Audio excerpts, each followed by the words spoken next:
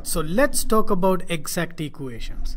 Before we go into there, look at these two equations. Equation 2 is familiar to you, right? We learned about those type of equations in the last video.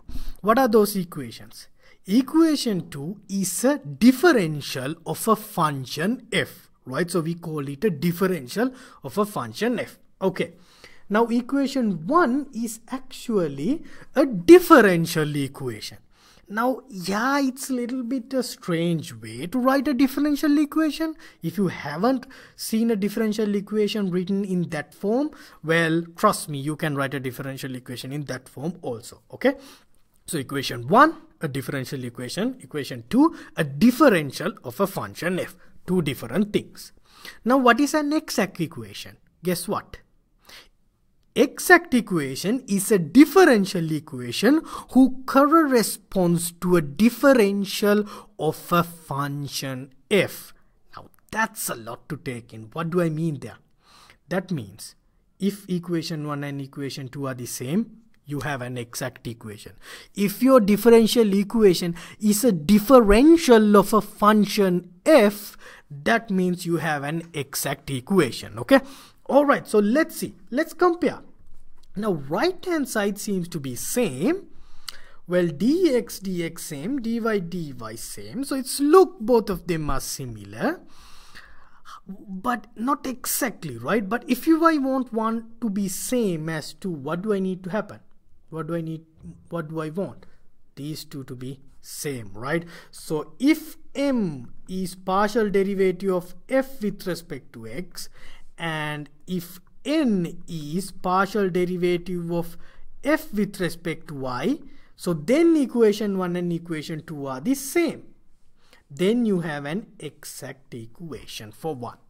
Alright, so what is it so special about exact equations? Okay, now this f is the function f is equal to 0.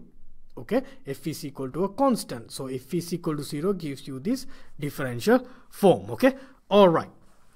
Now what is it so special about this exact equation? If you don't look at it closely, you will not see it. Now think, m is created out of a function f using its partial derivative with respect to x. Now n is also created out of the same function but partial derivatives with respect to y. So the special thing is m and n are created out of the same function f. That is what it's so special. Not every differential equation is an exact equation. Remember, okay? Any differential equation that you write in this form doesn't mean that this m and n are created out of one f. There's only specific set of differential equations where you can write in this form and you can find this m and n in this differential equation that are created out of the same function f. That is where the exactness comes. That is why the speciality comes. Okay. Alright. So look at this differential equation now. This is all what they give to you. Here's the differential equation. Is this exact or not? Well, m is what is in front of dx, right? So it's 2x square y. N is what is in front of 3x y square. Now, is this differential equation exact? You tell me. Well, how I am supposed to know, right?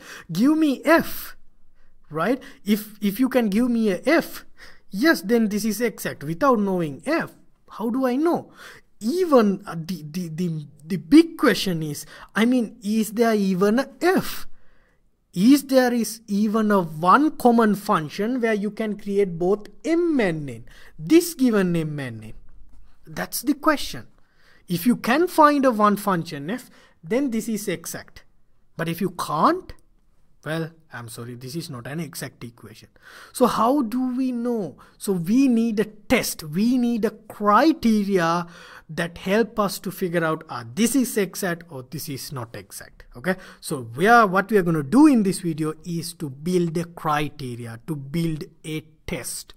Alright, so let me tell you how the test works. So let's build the test first. It's easy, trust me.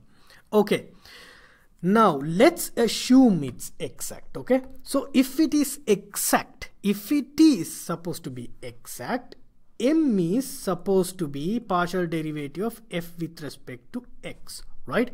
N is supposed to be partial derivative of f with respect to y. If it is exact, you can create m and n out of the same function in this manner. Alright, so I'm going to do a trick. Okay, you tell me that m is partial derivative of f with respect to x. So, okay, for fun, I'm going to differentiate m with respect to y partially. Now y with respect to y. What is the reason I differentiate it with respect to y? So that's a good way to ask it. Because it is created by a function whose differentiate with respect to x. So I'm going to differentiate m with respect to y, the opposite later. Okay. So then that means I differentiate partial derivative of f with respect to x with respect to y again. Okay. So it's like I differentiate both sides of this equation with y. Now I'm going to do the same for n, but now I'm going to differentiate n with respect to, guess what? Here it's y, so x. Yes, you got it. So partial derivative of, okay, differentiate partial derivative of f with respect to y, again with partially with respect to x. So I'm going to do this thing for fun. Okay. Alright, so here's a cool thing from calculus 3, a theorem, Clairaut's theorem. But if you can't remember it, it's fine. Okay. Let's say you have a function f. Again, f. I will differentiate function f partially with respect to x first and then differentiate it with respect to y later. Now I'm going to reverse the order. First I will differentiate with respect to y and then differentiate with respect to x. So I do the differentiation in two ways. Change the order. But Clairaut's theorem says both of them are same.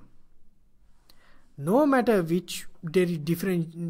no matter the order that you differentiate. Okay, I differentiate with respect to x first and then y. I differentiate with respect to y first and then x. Doesn't matter, it's same at the end of the day. Okay, so what does that mean? These right hand sides are same. So then the left hand side should be the same, right? Partial derivative of m with respect to y should be partial derivative of n with respect to x. Now this should happen if this were to happen. Okay. Alright. So that is the test. This is the criteria. This is the test. Now why? Why is the reason? What is the reason? Why is the reason? What is the reason? Now digest this. Okay. We want to make sure that there is an f. Here's the part. Okay, understand it. We want to make sure that there is an f. Okay, where you can create m and n. But if there is an f like that, this will happen. So this will happen. These two will be equal, right? So this is the test. So let's do the test for this example. Okay, so what is the partial so m is 2x square y. So what is the partial derivative of m with respect to y here? If you differentiate 2x square y with respect to y, 2x square is like a constant, derivative of y is 1, so it's 2x square. Alright, so what is the partial derivative of n with respect to x? 3x y square. So if you differentiate that with respect to x, you get derivative of x is 1, 1 times 3y square, 3y square. Now, are they the same? No, they are not the same. So you failed the test.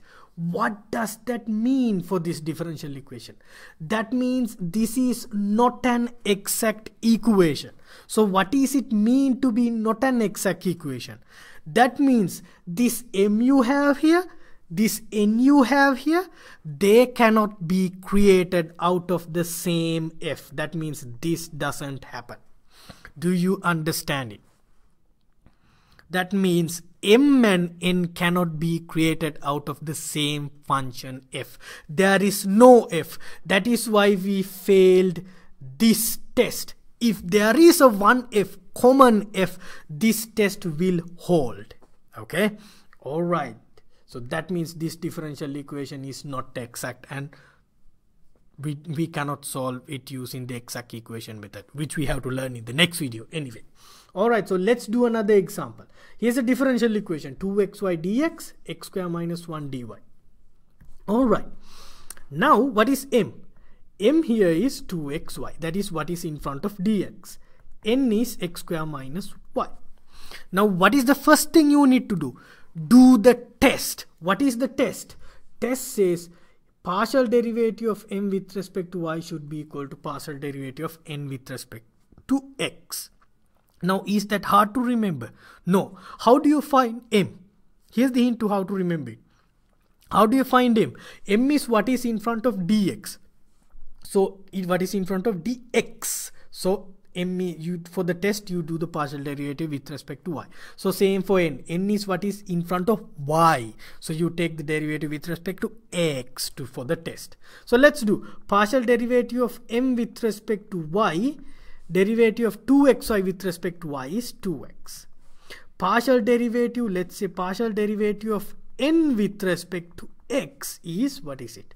If you differentiate x square minus 1 with respect to x, it's 2x. They are the same, right? So that means what? This equation is exact. So what does it mean? That means this m and n you have here can be created out of common f. And what is that f? That f, what is that f? That's a question for later. So what is m? M is partial derivative of f with respect to x. N is partial derivative of f with respect to y. Okay, because we passed the test. Now here's the thing, you can mix up everything here. Now you might see here I take the partial derivative of m with respect to y, here I talk about partial derivative with respect to x, so it's all a mix. Don't get it mixed up, okay? Get it straight in your head. Given a differential equation, identify m and n first, okay? Once you have m, do the test. If you pass the test, then you can say m is partial derivative of f with respect to x and n is partial derivative of f with respect to y. Okay, all right. So what to do from here? Well, to learn what to do from here, you have to watch the next video. So if it is an exact equation, we have a method to solve the differential equation. But before we closing on, what is the solution of this differential equation? What are we shooting for if it is exact? We want to find f, because if it is an exact equation, this is a differential of f. So f xy is equal to 0, f is equal to 0 is the solution for the differential equation. So what we are going to do in the next video is to solve this equation for f, if we know that it is exact, and if we know that if we have a f, that means it's exact. Okay, all right, so then I will see you in the next video. Thank you very much for watching this video. Bye bye.